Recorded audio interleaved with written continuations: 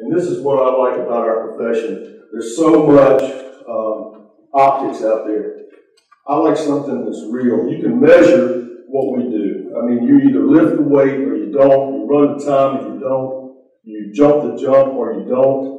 And we can measure that, and we can improve those things. And I like the objectivity of that.